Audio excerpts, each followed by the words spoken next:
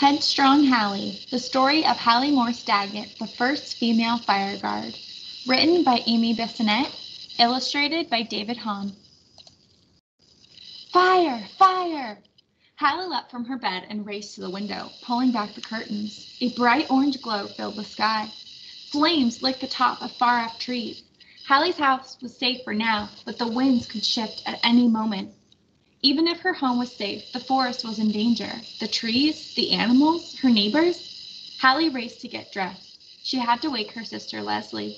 The fire crews would be here soon. They had to be ready. Hallie had to help save her forest home. Hallie Morse Daggett never feared the forest. Certainly not. She hiked among the tall trees of California's Siskiyou Mountains, listened for the calls of familiar birds, and looked for signs of wildlife.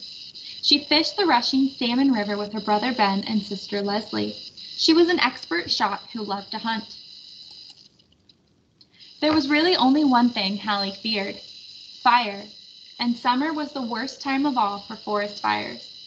Hallie had seen the horrible power of fire race through the trees, leaving them scorched and leafless. She had seen the animals of the forest scatter and flee from racing flames, deer and foxes, rabbits and tiny mice, and she had seen those flames come dangerously close to her family's home. So whenever U.S. Forest Service crews came to fight the fires, Hallie joined the fight. She and Leslie stamped out abandoned campfires. They brought food and supplies to the men at the fire line. Fire was a constant worry in Hallie's life. At night in bed, with the smell of smoke thick in the air, Hallie vowed to do more. Who knew the mountains better than she did? Who would protect them and keep her friends and family safe? Hallie decided she would work for the U.S. Forest Service when she grew up. What kind of girl dreams a dream like that? A headstrong girl, for sure. When Hallie and Leslie were older, they went to boarding school in San Francisco. School was fine, but city life was not for Hallie. Frilly dresses and feathered hats were not her style. She craved the smell of fir trees and wooded trails. She missed the roar of the Salmon River. As soon as she finished school, Hallie began mailing letters to the U.S. Forest Service. She wanted work. She wanted to help fight fires.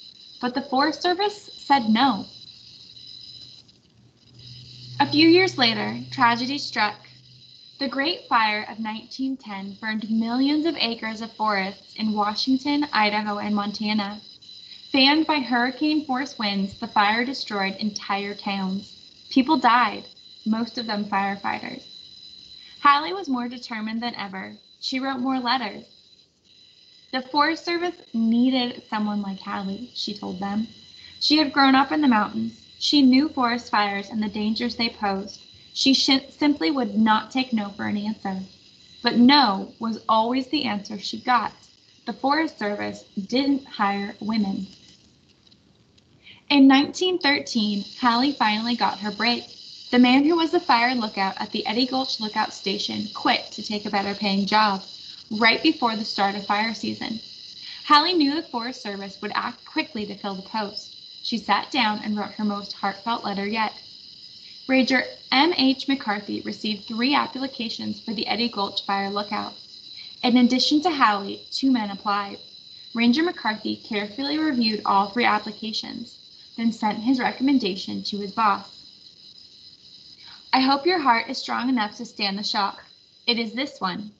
One of the most untiring and enthusiastic applicants which I have for the position is Miss Hallie Morse Daggett, a wide-awake woman of 30 years who knows and has traversed every trail in the Salmon River watershed and is thoroughly familiar with every foot of the district. She is not afraid of anything that walks, creeps, or flies. She is a perfect lady in every respect. Hallie got the job.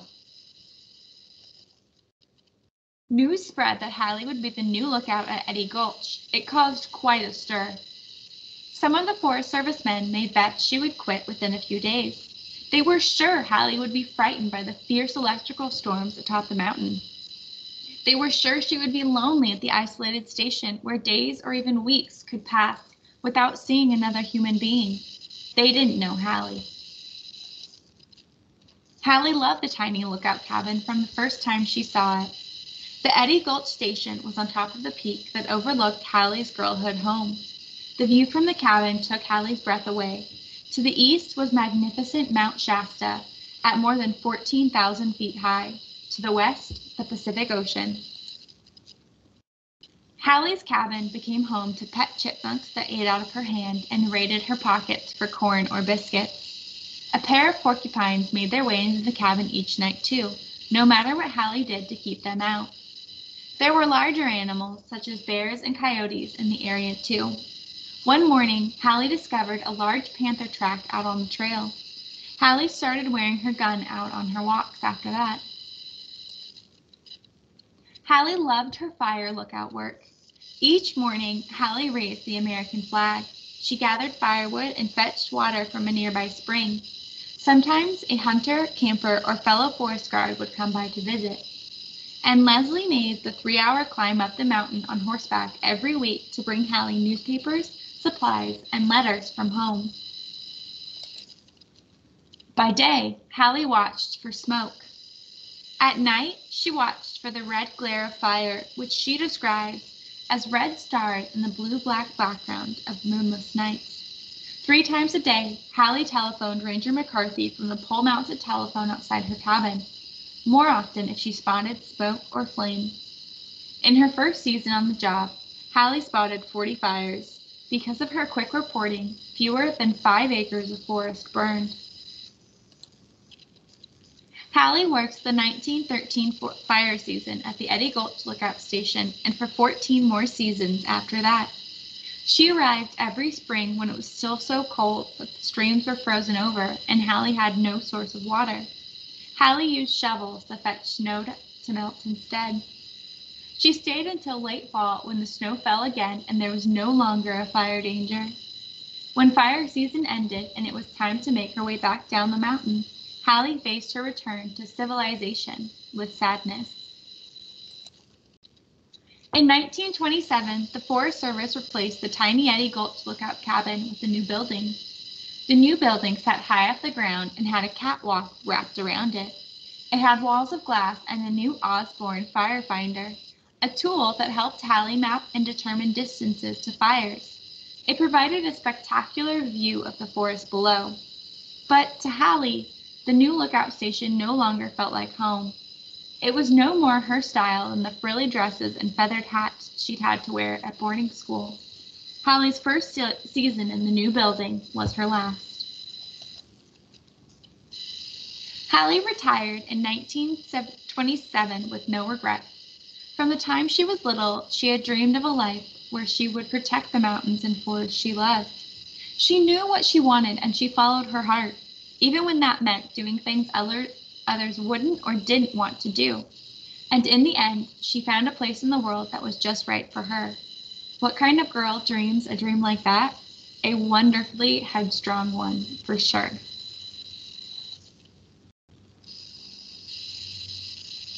Author's note. Most of what we know about Hallie is from newspaper articles and a handful of photographs from her early years. Hallie lived alone for months upon months. There are many details of her day-to-day life we simply don't know, which means there are some questions we cannot answer.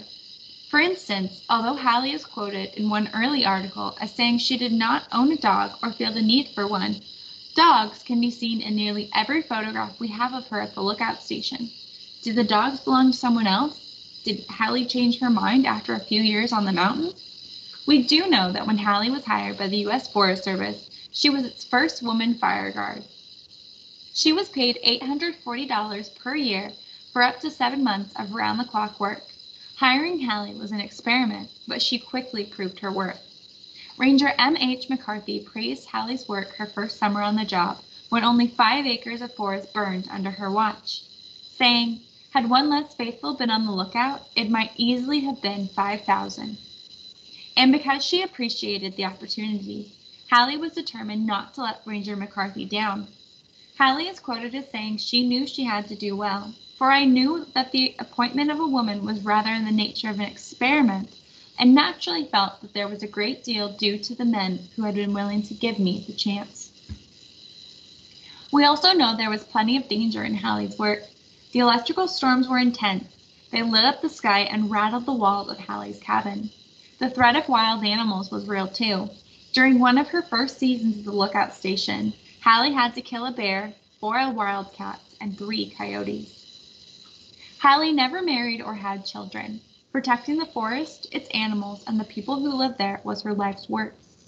Even after she retired from the U.S. Forest Service, she stayed in her beloved Siskiyou Mountains, moving first to a home about 10 miles from Eddy Gulch, and then later to the town of Etna, California, to be near her sister Leslie. Hallie lived to see the U.S. Forest Service expand its ranks to include many women in field positions, which undoubtedly made her happy. She died in 1964 at the age of 85. Her home in Etna was donated to the city after her death and thereafter was moved to the city park. It is now an historical interpretive site where visitors can learn more about Hallie and her U.S. Forest Service work.